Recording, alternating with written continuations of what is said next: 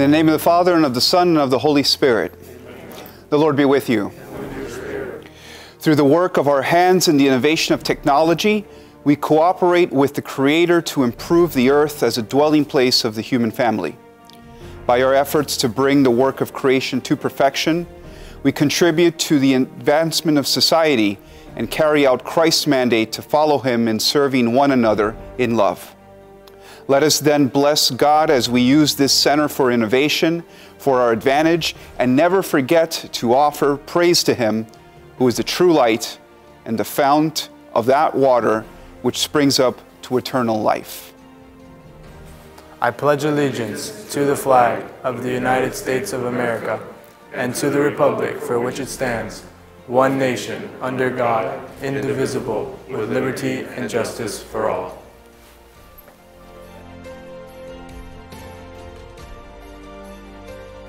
A reading from the book of Genesis. In the beginning, when God created the heavens and the earth was a formless wasteland, and the darkness covered the abyss, while a mighty wind swept over the waters.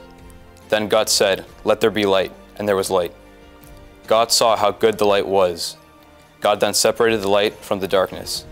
God called the light day, and the darkness He called night. Then God said, "Let there be lights in the dome of the sky, to separate day from night. Let them mark the fixed times, the days and the years, and serve as luminaries in the dome of the sky, to shed light upon the earth." And so it happened. God made the two great lights, the greater one to govern day, and the lesser one to govern the night. And He made the stars. God set them in the dome of the sky, to shed light upon the earth, to govern the day and the night, and to separate the light from the darkness. God saw how good it was. The word of the Lord. Thanks be to God. In human works and in our innovations, we must recognize the continuing activity of God, the Creator. Rightly then, we offer praise to God with grateful hearts and call on Him with confidence, saying, "Lord, sustain the work of our hands." Eternal God, You made all things good and gave them into our care. Grant that we may use gifts of knowledge and learning wisely for Your glory and our own well-being. For this we pray. Lord, sustain the work of our hands. You continually give us Your Holy Spirit. Grant that we may cooperate with the same Spirit for the renewal of the face of the earth, not merely through innovation and technology, but through justice and charity. For this we pray. Lord, sustain the work of our hands.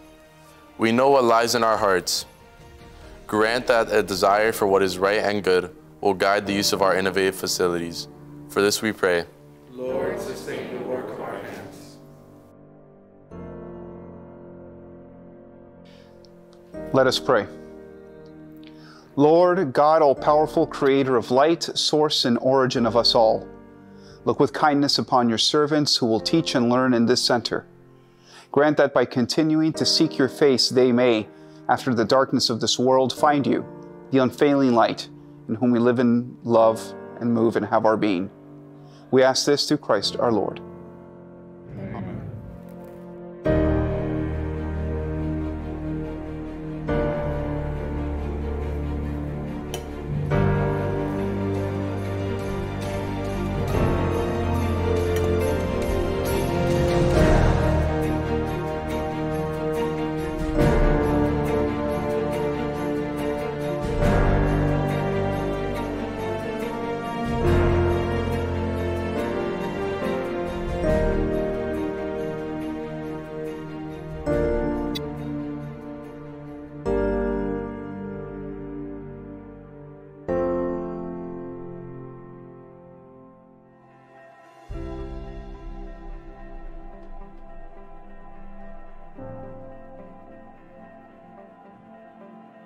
Good afternoon.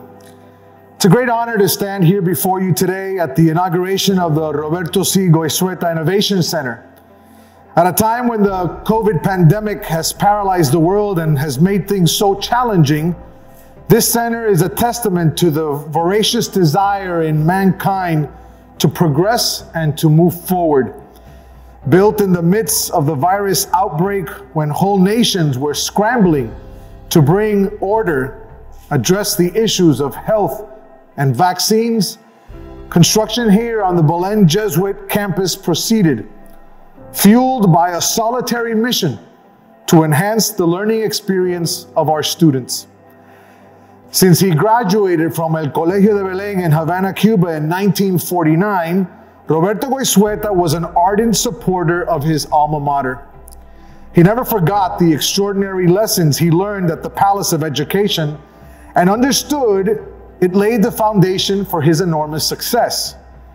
Belen and Mr. Goizueta are a lot alike. Both faced bitter adversity when a ruthless ideology forced them to leave their country of origin with empty pockets and resettle in another country, only to start all over again. Exiled, both had to work hard to build themselves back up again and not allow anger or hate to blind their motivation. I believe that it was also an awareness of this shared experience that motivated Roberto Goizueta to give back to Belen. Filled with one of the greatest virtues of all, gratitude, he has been one of our greatest and most faithful benefactors. Even after death, knowing how important Belen was to him, his family and foundation have continued to support the mission of the school. This innovation space we find ourselves in today is just one more expression of Roberto Goizueta's commitment to education, and in particular, a Belen education. In 1996, he generously donated the necessary funds for the construction of the gym. Being not only a scholar, but an athlete as well, Mr. Goizueta understood the importance of forming the whole man. It was only appropriate when the Goizueta Foundation awarded us the necessary funds for the construction of the Innovation Center that it would be located in the same building that already bore his name. On behalf of the Jesuit priests, the whole Belen Jesuit community, and especially the students, I want to say thank you to the late Roberto and Olga Goizueta, to their children, and to the Roberto C. Goizueta Foundation.